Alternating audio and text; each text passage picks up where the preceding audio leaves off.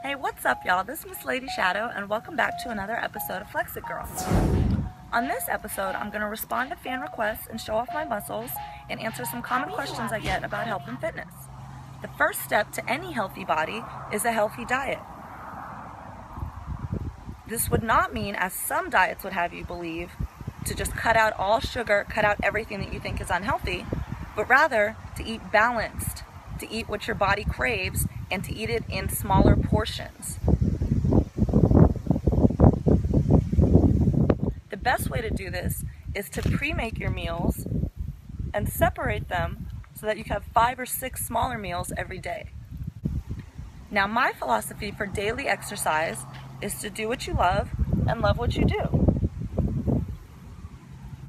While for me this is pole dancing, I think any activity where you get to learn a new skill and use all the different muscles of your body instead of an isolated muscle group is for the best.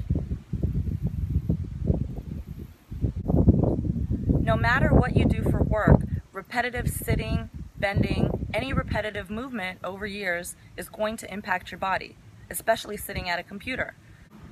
To counteract that, you should pick an exercise activity that helps you stretch the opposite way of what your body is used to on a day-to-day basis.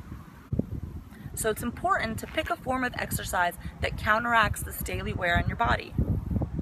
It's always important to stretch before exercising to keep from hurting yourself.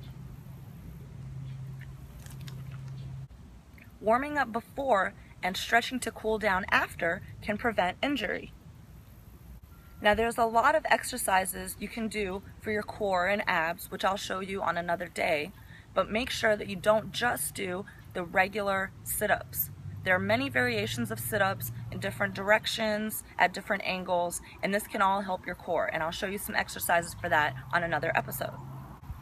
As for arms and biceps, if you find weightlifting machines or push-ups boring, then try something like aerial, where you're lifting your own body weight. By lifting yourself, it's pretty much like lifting weights, and you get to learn cool new tricks. Always remember to drink lots of water before and after exercising. Try to do a variety of activities, and never push yourself too far to keep from getting injured. Always remember to drink lots of water before and after exercising. Do a variety of activities to work different muscle groups, and make sure to take it easy so as not to hurt yourself. Back muscles especially are hard to work on and require special attention. So make sure you eat lots of natural, unprocessed foods in small quantities and in a balanced diet. Drink plenty of water, and pick some workout activities that allow you variety and don't put too much strain on any one muscle group at the same time. I hope this helped. This has been Miss Lady Shadow with FlexIT Girl. Now click here to watch some more of my cool videos.